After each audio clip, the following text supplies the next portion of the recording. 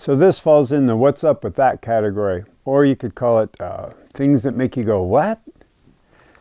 The new Costco magazine came in just the other day.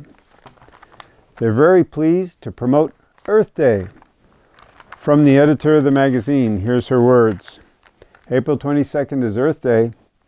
What better way to celebrate spring than to focus on the little things we can all do to protect Earth?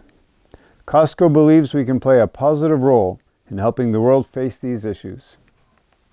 But later on in the magazine is a full-page spread for artificial turf.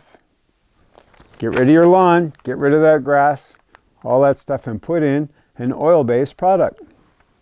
Once the domain of sports fields, artificial turf is an increasingly popular choice for homeowners, and for multiple reasons.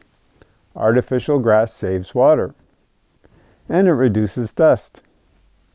It doesn't require the upkeep of traditional lawns, so it's extremely easy care. It dries quickly after the rain, and it's user-friendly.